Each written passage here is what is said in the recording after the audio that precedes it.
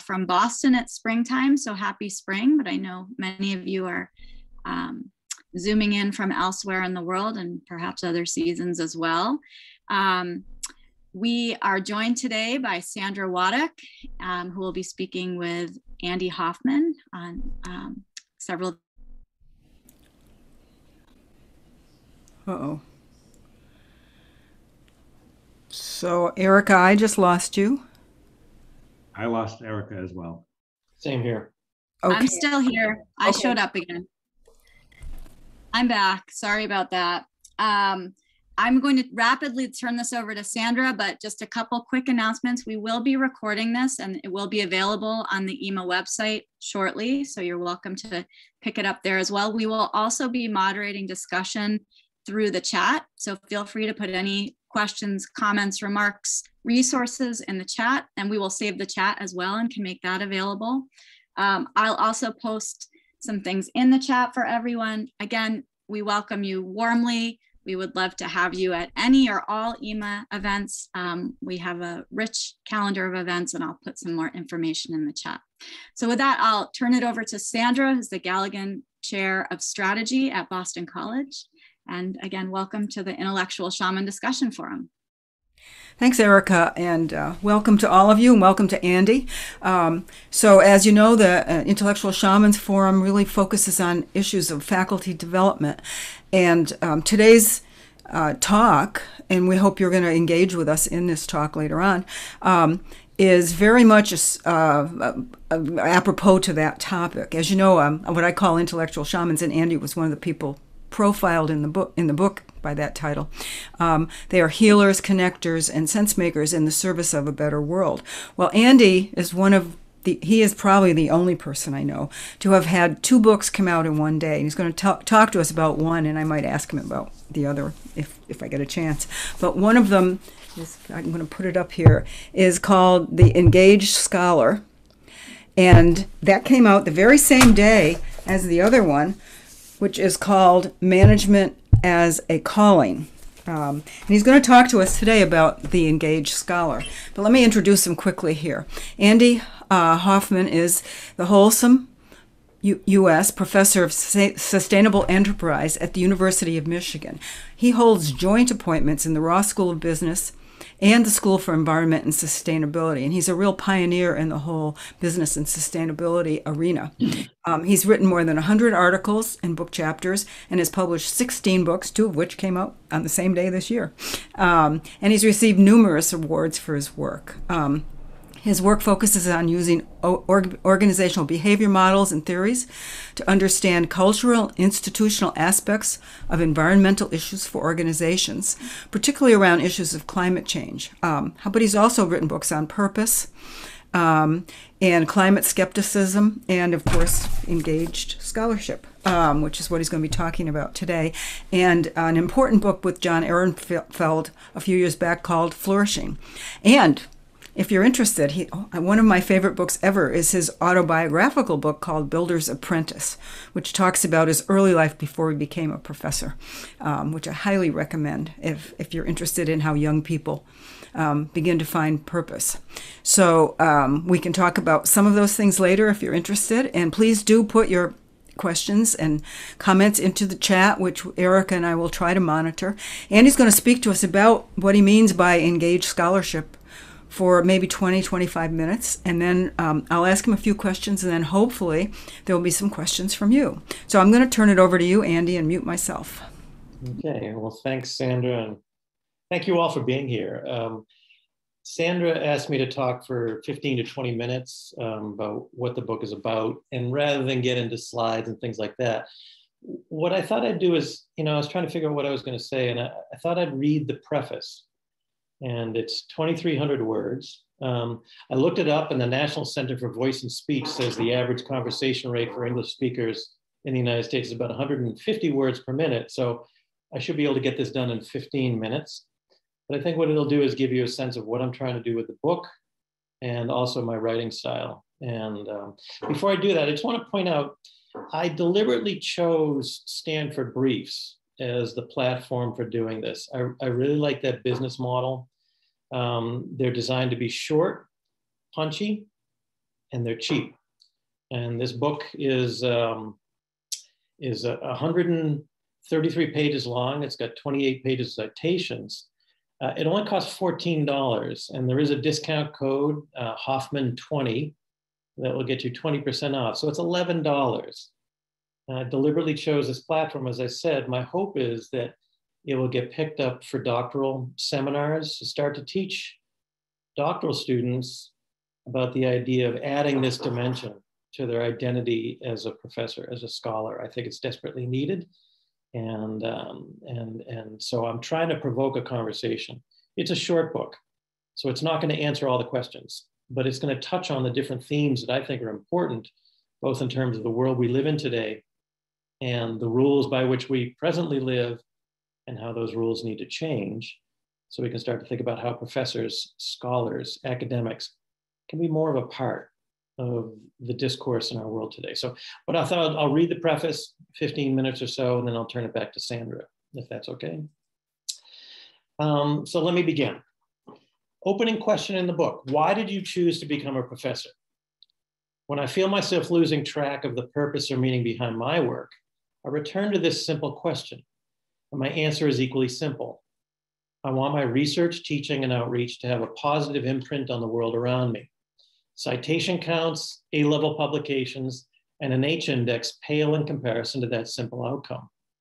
Yet, our reward systems elevate these metrics, and they don't come close to capturing my deeper purpose.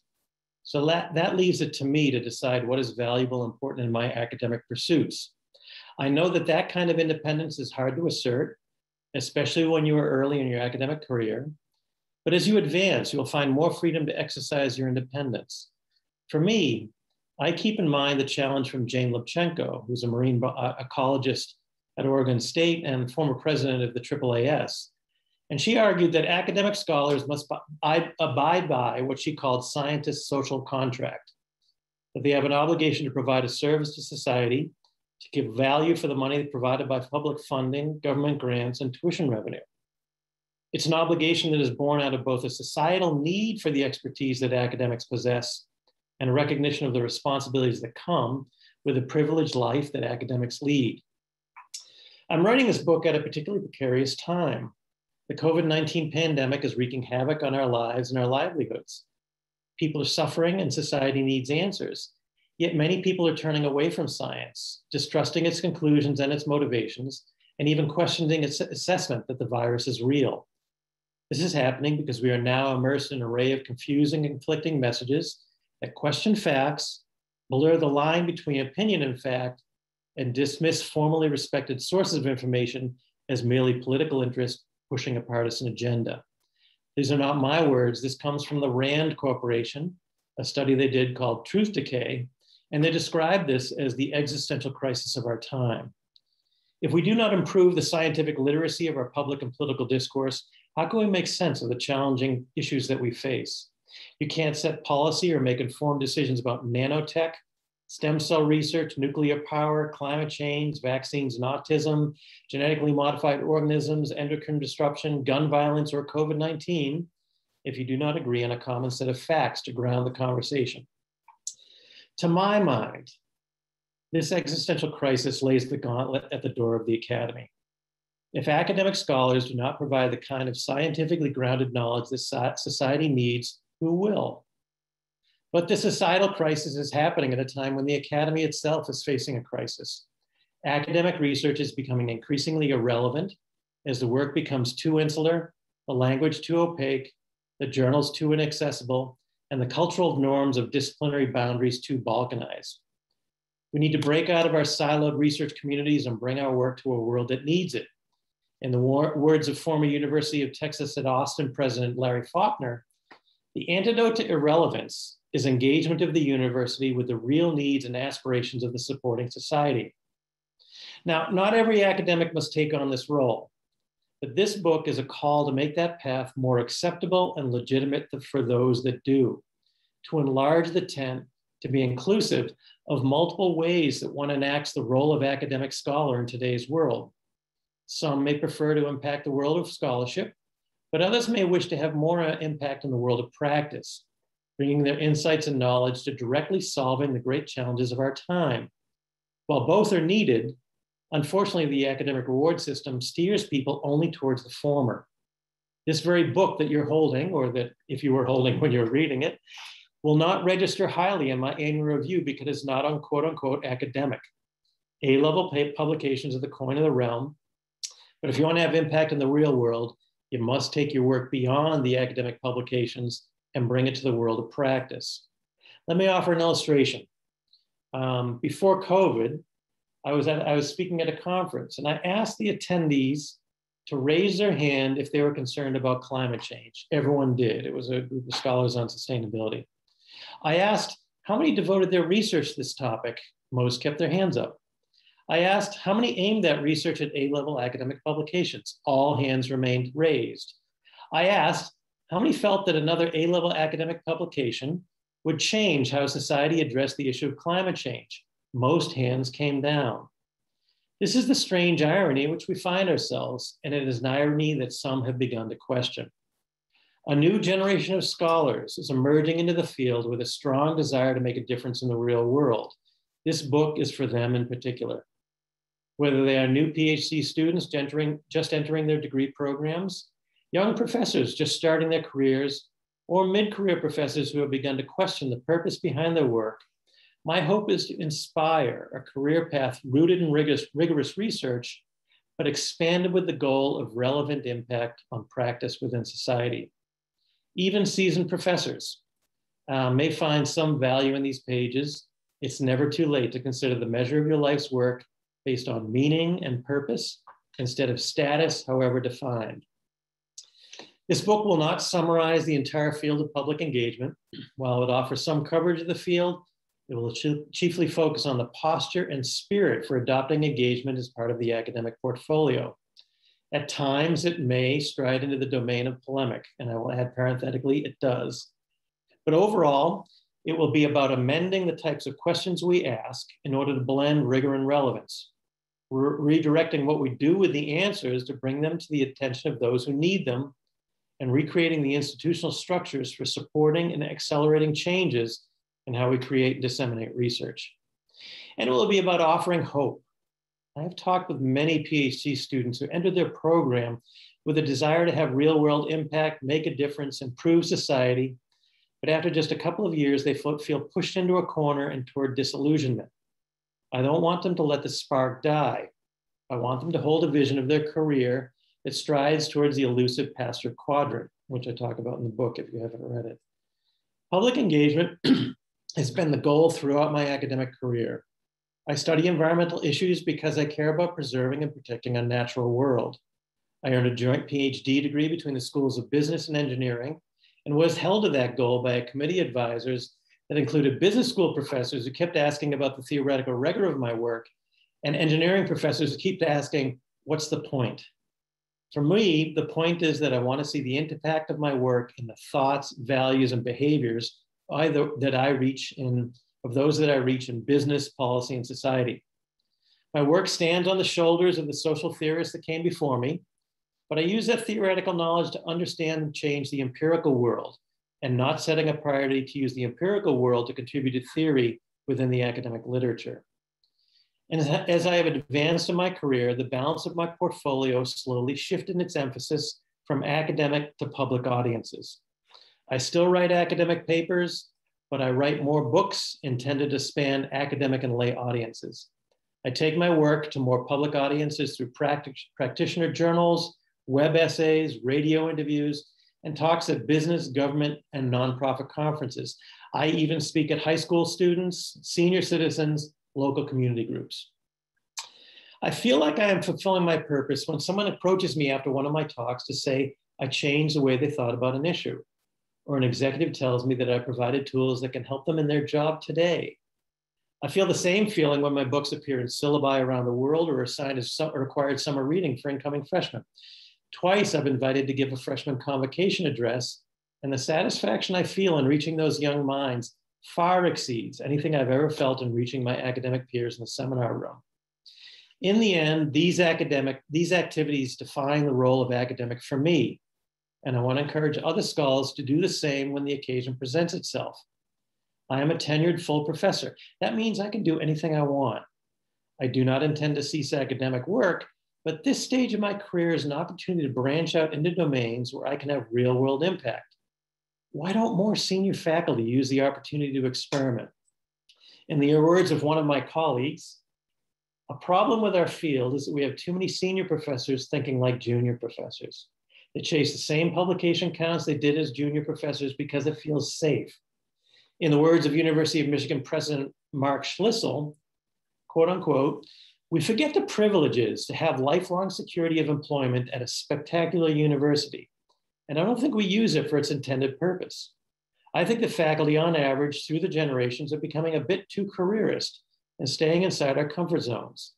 But if we're perceived as being an ivory tower and talking to one another and being proud of our discoveries and our awards and our accomplishments and the letters after our name, I think in the long run, the enterprise is going to suffer in society's eyes and our potential for impact will diminish. The willingness of society to support us will decrease. Now, I've seen some senior professors who, upon reaching retirement, become embittered because their work was not fully recognized by the world. But I wonder what those professors had done to make the work known by the world. Did they write articles in academic journals and think they had contributed to public discourse? For the most part, neither the general public, nor lawmakers, nor business people read them. People will not search out our work in academic journals. We must bring it to them. Other interests are beating us to the punch, publishing their own reports, often with a political agenda, and using social media to have far more impact on public opinion. Add to this changing landscape a rise in pseudoscientific journals, and we must face the reality that if we continue to write only for specialized scholarly journals, we become relegated further to the sidelines. As professors, we have an opportunity, indeed an obligation, to bring our work to the world.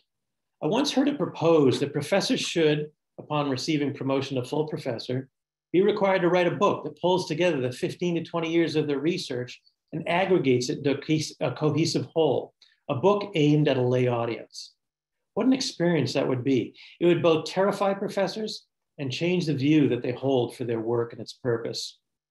The role of full professor is a rare and wonderful gift. Should we not use that gift to make a real and lasting difference in the world? Should we not learn new skills and models for how to play a new role and see our careers in the long arc that leads to that possibility? The seeds for that possibility must be planted early. One cannot shunt all interest engagement aside for the 15 to 20 years it takes to get a PhD, tenure, and promotion to full professor, and then expect to suddenly reignite that passion. We must cultivate that passion while recognizing the expectations and demands of the institution in which we live and work. Then, when we are ready, we will have found the voice to contribute to society at a time when society most certainly needs us. Now, more than ever, we need engaged scholars who can bring their expertise to the world, informing public and political discourses on the great challenges of our day. For this to happen, we need a more socially literate scientific community to engage a more scientifically literate public. We need scientists who can be effective communicators of what science does, how it does it, what it tells us, and what it means. We need scholars who can take complex ideas and issues and make them understandable to all demographics, young and old, poor and affluent, liberal and conservative. I hope this book stirs enough scholars to begin or to affirm their journey towards that goal, and in so doing, make a difference in the world. That's my preface. I'm going to turn it over to you, Sandra. Okay, Andy, I'm overwhelmed at the thought of us having to do all of this. And so particularly for the younger scholars, I mean, you and I are lucky enough to be in chairs and to have done this, but how do we gain the kinds of skills that you're talking about when what we're being called to do is write these academic papers filled with jargon so that we get our impact factors up there and our citation counts up there? How do we get these skills? You know, this is such an important question. I organized a conference on this in 2015, and it was a Michigan meeting, and the deans all had to approve it. And they had two suggestions that I thought was really interesting. One, can you create a handbook for scholars on how to do this? Two, can you create a handbook for administrators on how to create an environment in which this can be done? And there's the challenge. The problem is that the senior professors, many of us don't know how to do this. And in fact, the landscape is changing so rapidly, no one knows how to do it. But there is work out there being done on this. People are trying to figure it out. There's a whole section on the book on, the book is broken into 5 chapters. The first is the crisis of relevance, and we're facing that. The second, the limitations of the existing reward system. And if you really think about it, I mean, our impact factors, if you really think about what they don't mean much. And there's some startling statistic. The average paper is cited 10 times. 80% of humanity articles never cited. 30% of social science articles never cited. And yet we can get tenure for this. Something's amiss. The third chapter is rules of engagement. And there's a lot of work being developed on this of how do you do this? A lot of social science. I have some issues with that. I'm on a committee with the National Academy of Sciences on the science of science communication. And I'm a little bit of a fly in the ointment because I say, at the end of the day, this isn't a science. To be a good communicator, you have to be accessible, authentic, open. And I make a snide remark in the book. I say, it's like sitting down with your partner and work out an issue with your relationship. And you say, I got these flowcharts here. I pulled out of my academic paper on how we can work out our differences. Your partner would rightly jam that piece of paper down your throat and walk out of the room. So how do we help people? Boston University hired acting coaches to try and teach their academics how to be better communicators. Alan Alda contributed the Center on Science Communication at Stony Brook. How to be storytellers. Our last National Academies Conference on engagement, how to be a storyteller. The fourth chapter is how do we use social media? And this is somewhere that senior professors just are lost. And social media is so important before we go. And I open with a simple question. When I got my PhD, and I'm looking at a lot of the faces on the screen, I bet they'll resonate. I went to the library, I found an article, I went up to the stacks, I pulled a book down, I went to the Xerox machine, I copied it, I looked at the bibliography, I found another article, and went back to the stacks. Today, we go to Google Scholar. How many of you know how Google Scholar works? If your paper in a search doesn't show up on that first page, forget it. No one's going to find it. And in fact, if it doesn't show up in the first 3, well, odds are they're not going to find it. Do you know how Google Scholar works? No, no one does because it's proprietary. And how many people know that Scopus, Web of Science, Google Scholar, you can do an H-index in any one of those, they're going to come out different. They have a different algorithm. We ignore social media at our peril. And so I talk a lot about social media and how it's used, how it can be used. There are all kinds of search algorithms, search optimization things you can do. Altmetrics is out there trying to figure out different kinds of metrics. It's in its infancy, but it will get developed. And it will be as good as what we now do with H-index and citation counts, which is pretty crude and rough too. And then the final chapter is really trying to think about your career in the long arc. I never thought about what to be as a full professor until I became a full professor. And even then it took like a year or 2 for me to really sort of catch on. And if we could start to get students to think, okay, what kind of person will you be through the arc of your career? And how you think about the stages in your career so you can anticipate and plan for what you're going to do when you're given the opportunity to do it. So there's the arc of the book. So the long and the short answer to your question, we still have to figure it out, but we need to learn and we need to teach it. And I would also add that if we don't teach our doctoral students, a lot of them are doing it themselves. There's a group of students here at Michigan that started its own program called Relate. And like, fine, if you don't want to teach us, we'll teach ourselves. And they're doing things like, teaching you how to talk to government officials, how to give government testimony. I was fortunate, I went to the Leopold Leadership Fellowship Program, and they taught me a lot of these things, how to use social media. And I was a resistor when it started. So there are ways to augment your education. We need to bring it deeper into our training program. And that's my hope with this book, is it's a wedge to get into those doctoral seminars, the junior faculty seminars, as a starting point, as a point of conversation. I hope the book pisses some people off. I think that second chapter will. But something I've learned when I've written about climate change and I get hate mail, a quote to get you through is, if you're not offending anybody, you never took a stand. And so if I said something good in this book, I'm going to get some people angry at me. Let's see what happens. So your comments remind me. When I think about what it means to be a full professor, I talk about fully professing. But I don't see you having just started that when you became a full professor. You have done this all your life. You have been interested in topics that no one else was interested in and been willing to pursue them and taken the risks associated with that. So for our younger colleagues here, I mean, and you've succeeded despite yourself, maybe. Despite the system that we're embedded in, you have done this. You have fully professed about sustainability. You've taken on topics like climate skepticism.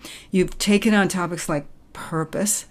And it's what I called in the Intellectual Shaman's book a crooked path. Although you've been at Michigan for a very long time, it's not necessarily been easy for you. Can you talk a little bit about that for us? Well, I was lucky to begin with. I started studying a topic just as it was about to begin. I mean, I was interested in environmental issues in the early 90s. Business school professors wouldn't touch it. I struggled to get a committee together. And now those same business professors list sustainability in their area of expertise. I also went into academia, and I mean this in all sincerity, with a deep, profound sense of ambivalence. I wasn't sure I wanted to be an academic. I really backed into it, and I can tell that story if you want, but I really got kind of backed into it. And I never really set out to be an academic. I never set out to have an H-index or citation counts or anything like that. It was never even on my mind. And if I didn't get tenure, I knew I could get a job elsewhere. I really did. And I would have been pissed, of course, but I would have moved on. And I've watched some people come up for tenure and they become a wreck because all their eggs are in this basket. And if they don't get tenure, they're ruined. And it's awful to watch. Worse yet, to watch them not get tenure.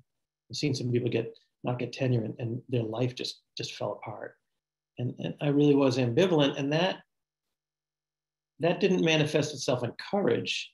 I would say it manifests itself in a certain naivete. I was doing what I wanted to do, not realizing anything unusual about it. This is what I wanted to do. I do think that I went through a joint PhD program that was less constricting, and I do see a lot of PhD programs I see that really put shackles on students. I mean, for goodness sake, PhD students are coming out now with A-level publications already put to bed before they go on the market. That terrifies me. I mean, it really, we're creating students who are great technicians. I worry that we're not creating thoughtful, creative, curious, exploratory, risk-taking people. We're really teaching them to be very conservative, that your worth is measured by your citation counts and your A-level hits. And and we've all done it. How many times have you said, oh, he has 5 ASQs. Wow, he must be smart. What are they about? I have no idea, but he has 5 ASQs. I mean, it's the world we live in. And so I never fully bought into that. And again, I was lucky. I think if I came out today, I wouldn't have had the same success. I was lucky to do it at a time when this was a brand new topic. I mean, I got introduced to a talk almost 8 years ago as a grandfather of the field.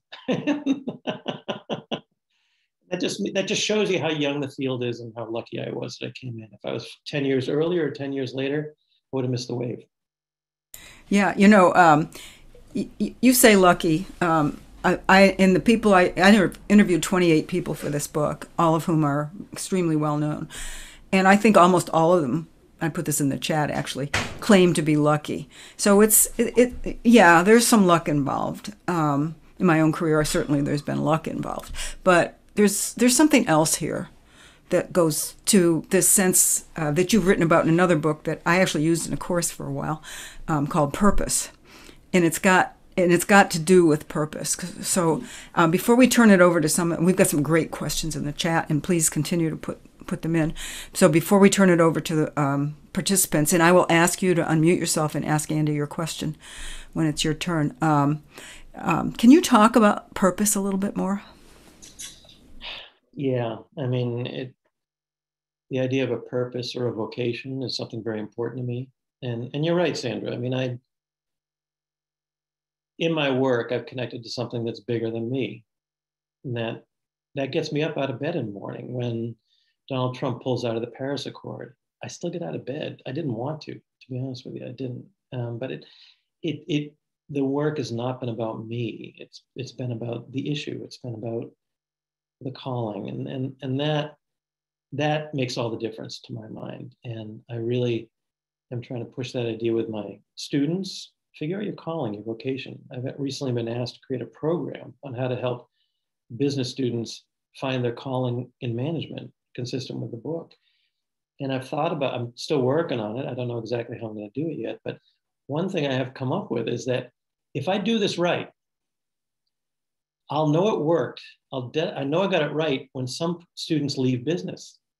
If they really find their calling, I can guarantee you, everyone in this call right now can think of students that really don't belong in the business school.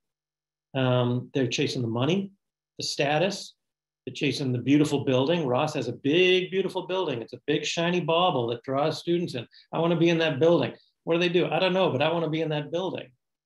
And so how do we instill that in others? We need to do that. And so the idea of a purpose, the idea of a vocation, the idea of a calling is really central. And that requires time to slow down. The theme in The Engaged Scholar in many ways is the same as the theme in Management as a Calling. Focus on your own intrinsic motivations, your own intrinsic rewards. Don't totally buy in. We have to recognize we live in a world. There are extrinsic rewards. I mean, even when you become a full professor, some people say, do anything you want. No, it doesn't mean that, my annual review will get me a 2% raise. Woohoo, big deal. But we're also social creatures. And I would struggle to have my peers shun me. That would be hard. And so we do recognize the extrinsic, but don't only focus on the extrinsic. Analyze, discern is a word I use. Discern your purpose. There's a wonderful essay by Herbert Shepard where he asks, are you a cormorant? And his analogy is a cormorant is a bird that's really good at catching fish. So the fisherman puts a band around its neck and a rope around its foot and throws it in the water. The bird comes back with the fish. The fisherman takes it, throws it back in the water. All day, the bird does what it's really good at, but he does it for somebody else's purpose. Now, are you a cormorant? Are you doing something you're really good at? But are you chasing something, the H index, the citation counts? Because trust me, there's no end to that because someone's always going to have a better H index. Someone's always going to have higher citation counts. You will never fully feel satisfied. And so look inside yourself. What are you trying to do with your career, with your life? And if you can do that, hopefully you can develop some of that ambivalence to the point where if you don't get tenure, maybe you would be better off in a think tank or a nonprofit or someplace else or industry or government. Don't just chase tenure because that's what I'm supposed to get. It would hurt to lose it, of course, but what are you doing with your life? You got one life. And I do believe on those final moments in that final deathbed, you're going to look back and you're not going to be measuring your worth by your H index or citation counts. You just aren't. You're going to look at how you touched others, how you maybe left the world a little better than you found it, in whatever way you choose, whether it's your students or you're speaking or you're writing, whatever it may be. How did you fulfill your calling? Thanks. I'm going to, Mike Barnett, are you still here? You had a question early on. I am. I'm sitting outside in the middle of a windstorm. Wait, can I mute you for 1 second? I don't think I quite heard.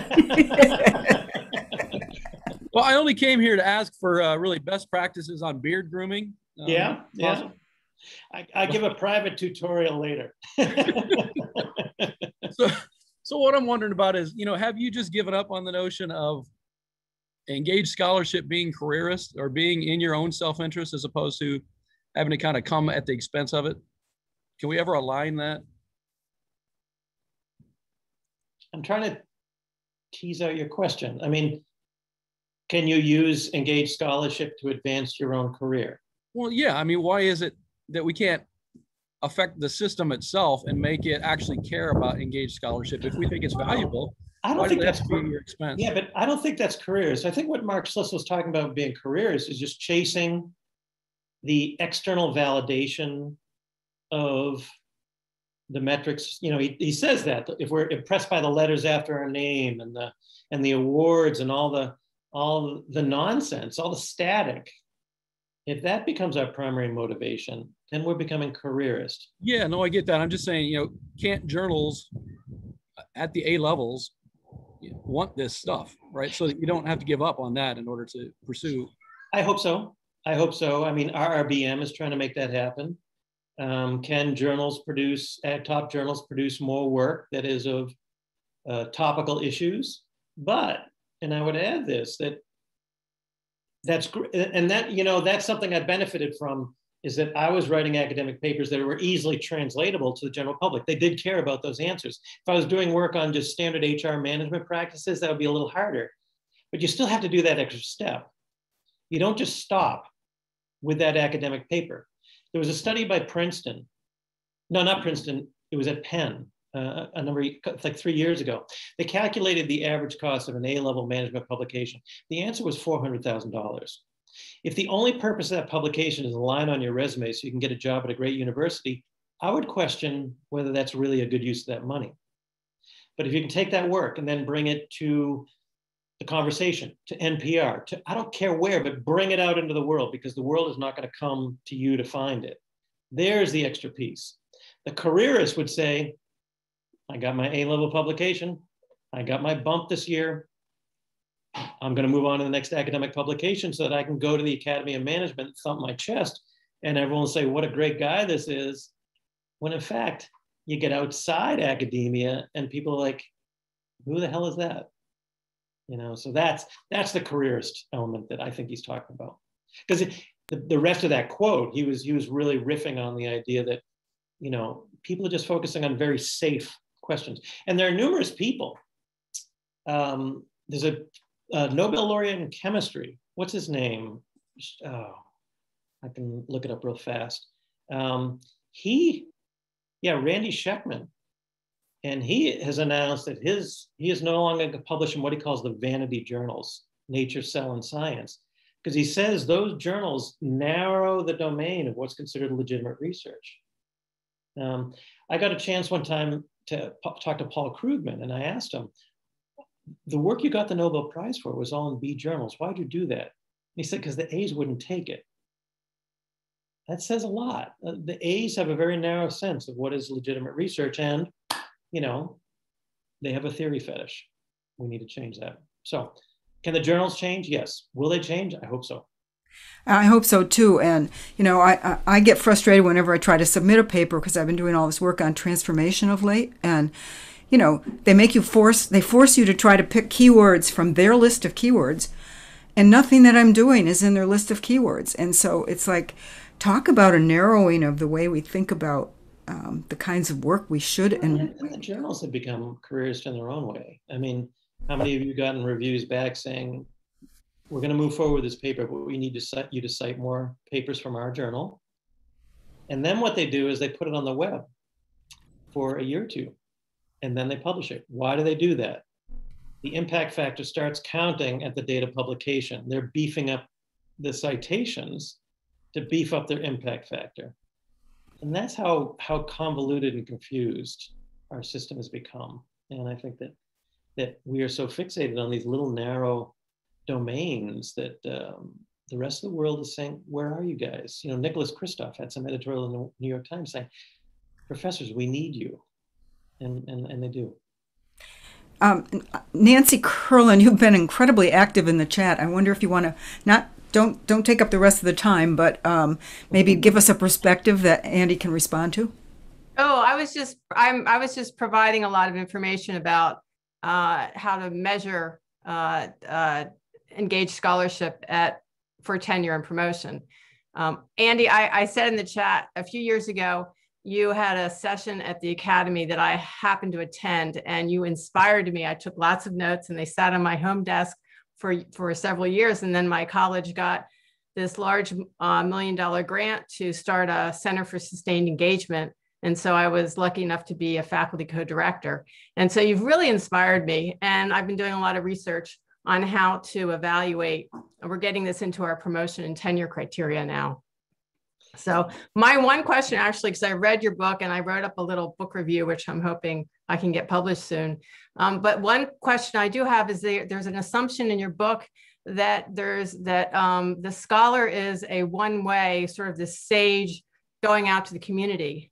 And the way I think of engaged scholarship is it's much more of a collaborative process where you're actually working with the community partner to create knowledge together. Oh, if that came across in the book, I need to make that clear. That's not the case. I did try and point out one thing that academics suffer is the model of academic engagement called the knowledge deficit model. That I go out to the public, their brains are half full. I'm going to pull my knowledge into their brains. They'll think like me and they'll make good decisions. And maybe the students in your classroom bought that contract. I don't believe that works in the classroom either. People on the outside did not buy that contract. I can tell you in Ann Arbor, a lot of people who are not connected to the university are careful about inviting academics to dinner because they don't want to get lectured. And when you hear, and I'm sure you've heard it, when colleagues say things in normal conversation, they'll say, well, the literature says. Now imagine if you're not an academic and you hear that. What you've heard basically is, what I'm about to say is sacrosanct. It's gospel. Do not question it because the literature says this. So shut the hell up and I'm going to give you some of my knowledge. That's basically what that says. And people start to shut down. The idea of measuring impact is a very interesting question. And I want to look more at what you put in here because a lot of schools are trying to figure this out. No one knows how to do it yet. And there was a very interesting survey of scholars in the UK. And there's a whole series of questions on just life in academia. And on the questions on engagement, a lot of the scholars skipped those questions. And then there was one question, how do you measure impact? And those that answered it, a large number of them said, please don't. We do this because we want to do this. We do this because it's important to us. And if you put a metric on it, people will chase the metric and you'll ruin it. Don't ruin it. I have some sympathy with that, but then again, if you want to change academia, you've got to change the rewards. And they're both formal and informal. We have the formal rewards, about citation counts. We also have the informal rewards. And it's colloquially referred to as the Sagan effect, the Carl Sagan effect, that if you engage with the public, you're either not good enough to do academic research or you're not a serious academic. When I went to grad school, the dean at Sloan was Lester Thoreau, very well-respected economist. Then he started to write some trade books and his peers started calling him less thorough, just for doing that. Even when he died like 3 years ago, his obituary in the New York Times still mentioned this. Like, for goodness sake, let it go. And so that is a problem. That it's deep. You change the rewards, you still got to change the culture. At the University of Michigan, I'm a committee for the president. How do we get more people to do this? So they did the same thing against my objections. Let's have an award dinner. Well, guess what? Some of the people that were really doing it, they didn't want to come to an award dinner. They didn't want to call it out. They didn't want to put a magnifying glass on themselves. They do this because they want to. And so it's a very tricky, difficult thing, but I'm anxious to see what you wrote in the chat on how you do this, because it's not easy. Matthew Lee, are you still here? You had a question around the Yeah, sure. So it's totally related to what Nancy was just asking about. And, I'm coming at this thinking, okay, if it's partly about inspiration and partly about incentives, I'm in my late 30s now. I entered my PhD program at 24, and I could have totally stolen your words, Andy, of, I wanted to make a positive imprint on the world around me. And I've also been really lucky, and I've tried to sort of bridge these things while also doing what I needed to check the career boxes. But now I'm working with doctoral students, and for them, I don't think there's any lack of inspiration. I think it's all about the rewards. So on that point, I'll just read my question quickly. So regarding the broken academic reward system, my understanding is that we arrived at this set of incentives that we have because this set of incentives solves a problem of commensuration. So I think if you went around and asked a bunch of people, is the number of A-level journal articles published the right way to measure quality, everyone would say absolutely not. But it's the one that we can all agree is at least good, is correlated with quality. And so that's the one we have, because we have to have something that we all agree on. So what alternative system do you propose? And maybe more relevant, how do you propose we try to reach agreement on a shared conception of, to just borrow your words, relevant impact on practice within society? Are there other professions that have done so successfully that we can learn from? And finally, it would be great if you could solve this problem before my tenure review. Yeah, I can answer that in 5 minutes. One of the challenges with this question, I think, is that the solution has to be institutional. One school could say, we've got a new set of criteria for tenure, and we're going to value this metric. You as a junior scholar would be crazy to chase it unless they were going to guarantee you tenure, because you still need a saleable packet in the market. And so if you create something totally idiosyncratic, you've just killed your career chances if you don't get tenure, and talk about elevating the pressure there. And so as I see it, there's a lot of experiments happening at different areas. The Mayo Clinic has added social media to its tenure and review process. The ASA has also come up with a proposal on how to do that. Here at Ross, we have added a fourth criteria to our annual review called practice, which also raises some interesting questions that we should be asking in other areas. So they said practice, because you can have impact in multiple domains. So this is impacting people in practice.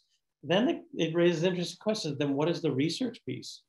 Well, if it's just the audience, then this book is an academic book. I don't think of it as an academic book. It's not academic research, but the audience is academics. Is that the research category?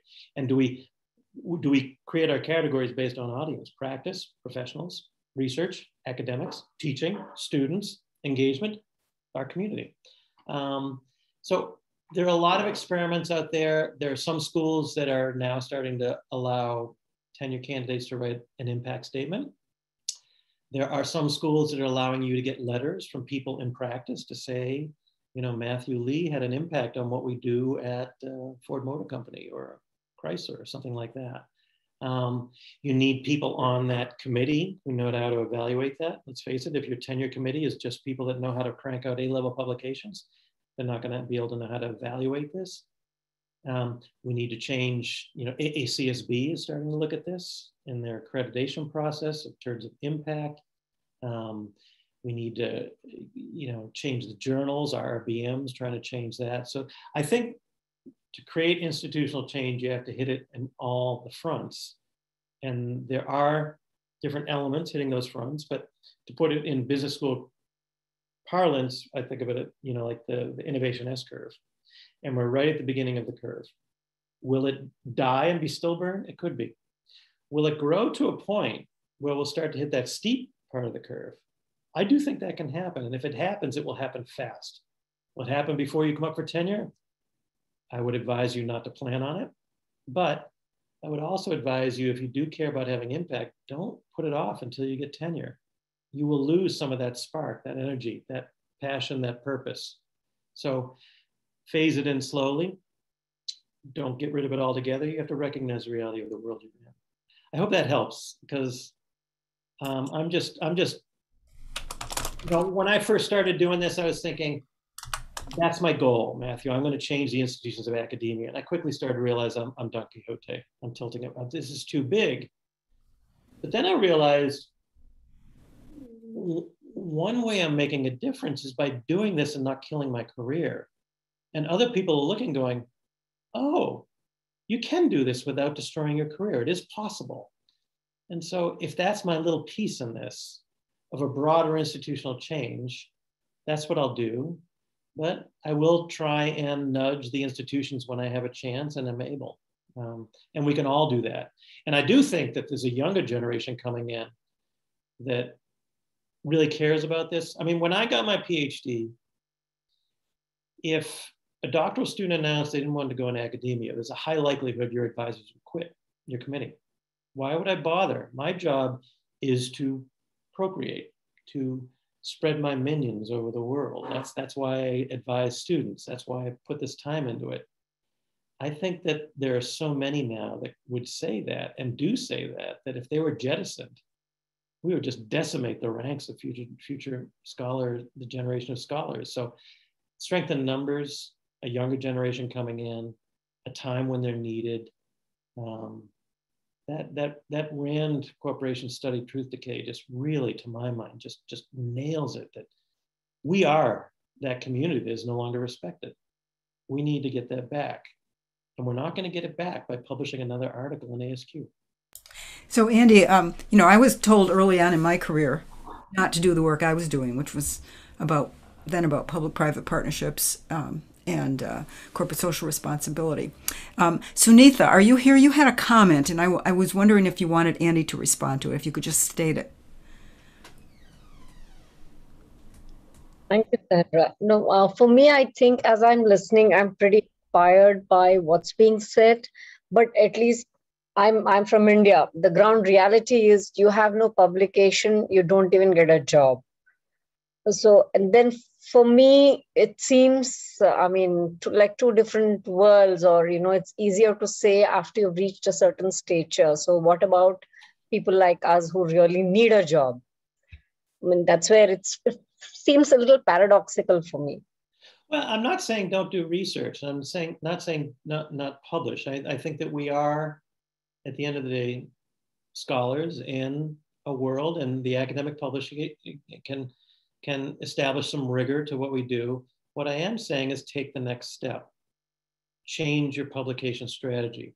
So for example, you publish an article. What have you spent? Like 4 or 5 years getting this article out? And I'll say to people, write an essay for the conversation, sum it up. And they say, I don't have time to do that. I'm like, give me a break. You just spent 4 years writing an article and you can't spend an afternoon summarizing it in 700 words. Give me a break. And then it goes out. And I've had this happen, and then NPR picks it up or something like that. Then also, as you start to advance in your career, this obsession we have with A journals, it drives me crazy when I talk to a junior faculty member saying, we're working on a paper. I really think it fits in this journal. I can't publish there. It's not on our list at our school. What is that? So as you start to gain the security, then you can start to think about, okay, I got this paper. Where does it fit best? It's not always the A journal. And I hate the A-B journal model. It creates a hierarchy. And I think the A journals is much more theoretically driven. The B journals is much more empirically driven. Different audiences, different purpose. And sometimes a faster outcome. I've had desk accepts at B journals. I hate the term. Maybe it should go into a blog. I think about the Harvard Business model. You submit something to Harvard Business Publishing now, and they will look at it, and they will shunt it. Oh, that goes to the book division. That goes to HBR. That goes to Ascend. That goes to our blog. Do that with your own career. And as you start to advance, you can always chase the A-level publications. It may take 4 or 5 years to come out. First of all, that's called guaranteed irrelevance. Or you may have that paper and say, maybe it goes better in this other type of journal. Comes out in 1 year. You've written your blog. It's been in NPR. You're on to the next paper, when the other paper is still trying to get out of the block. Why? Because that other paper fits with the extrinsic rewards, and the other one may fit with the intrinsic rewards. So I'm not saying give up publishing. I'm not saying that at all. But change your publication strategy over the arc of your career. Keep focused on what you're trying to do with your work, and try and always strive towards that, to that kind of impact. I hope that helps. Mike Barnett had a comment that I agree with, and that's, I've just lost it. But it's really got to do with publishing rigorous research. So as long as we're doing that, I always tell doctoral students who are concerned about, oh, I can't do this and I can't do that, and I need to do this and I need to do that, do good work, do a lot of it. I would add one more thing, because if the only time we can think we can speak on a topic is if we have a paper on it, then we've been muted. And I think about it that you have spent all this time developing this expertise. You look at the world through a certain lens. You have something to say about the world based on that lens. Sometimes you can just talk. Because again, the time it takes for a paper to come out, papers are being developed right now on COVID. Trust me, they're going to come out well after this is over. They're going to be useless. But does someone in this room right now have something to say about COVID? Absolutely. Through what channel, what platform will they say it? There's the question. There's the interesting question. I think about it. There was a certain point in my career when I started to feel like I had voice. I had something to say given the lens I used. When you hear Jeffrey Sachs speak, he may not use jargon, but he's looking at things as an economist, and that gives him a rigor, a structure, a model to give some really grounded observations on the world around us. I think we should do that more, but all we care about is the latest paper. And I often think about the difference between an academic and an intellectual. And this is where I may piss people off, but an academic can talk about the latest papers. An intellectual can talk about the world. I remember the first time I met Mayer Zald. It was amazing. I mean, he was talking about what was on the cover of the New York Times that day through his lens on social movements and the depth and the wisdom, which is all too lacking in what we do, wisdom. We create knowledge, but do we create wisdom? That's a totally different thing. And we need to take that extra step as we become full professors. I feel like I'm starting to rant, which I often do on this, but in many ways, I feel like I'm saying the emperor has no clothes. And I hope it feels that way. And if it doesn't, I have to say it harder. So Andy, I was going to ask, because somebody raised the question, Rich DeJordy raised the question about the difference between an academic and an intellectual, and you sort of just went to that, or a public intellectual. Yeah, As public intellectual gets a lot of people exercise. They feel that, but there's a book I like, historians, again, academic historians, they attack it, but The Last Intellectuals by Jacoby.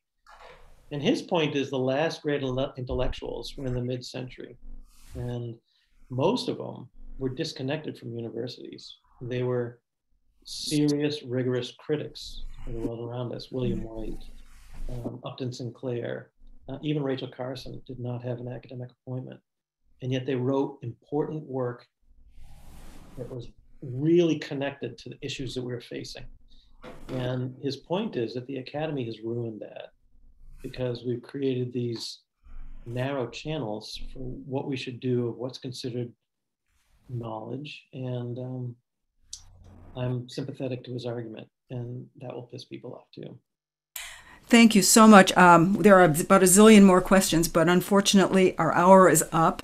So I just want to thank everyone. I want to thank you, Andy, for giving us this incredible perspective. And I know how passionate you are about it because I've heard you speak about it. And I agree with just about everything you're saying. So I hope that some people in our audience can take away some lessons that are helpful here. And Erica, do you have any final words? Final words are really keep well. Much gratitude, Sandra, to you, Andy, to you, to all these faces that I'm so happy to see joining us from around the world.